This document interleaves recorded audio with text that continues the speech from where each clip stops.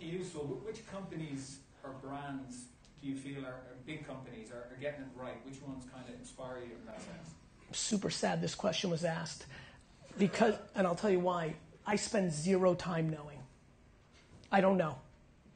When I tell you I spend zero time, I have no idea who's doing it well. I'll never go by the media rags because it's not their fault. They don't know the details. I mean, we did incredible work at GE, but the business wasn't run well, so the business isn't healthy. To me, good marketing is only affecting the business. So just because Burberry or Taco Bell in the last decade have done some cool things, I have no feel if it's actually dictating the business. For me, marketing is a driver to the business.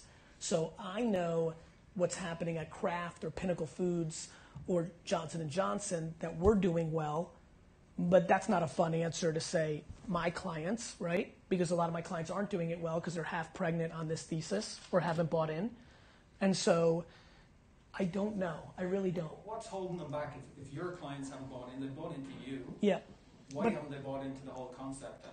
Because they have a machine internally, whether it's their MMM or it's their bosses or it's their own political insecurities that are driving their behavior. Yeah. So why do you engage with them? Well, because you've got to, for me, selfishly, I started the media company, and this is pretty known to every client that I work with because I eventually want to buy brands when the economy collapses.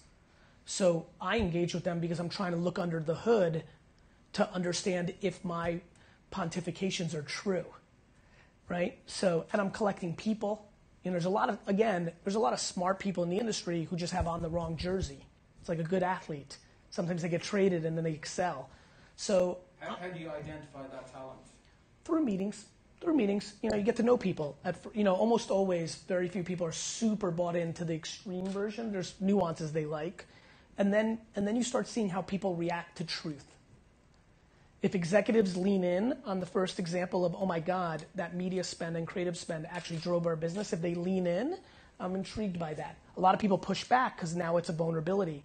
So I'm trying to figure out if somebody just wants to have a corporate career and maximize that for the next 6 years, or people thinking about 10, 20 years.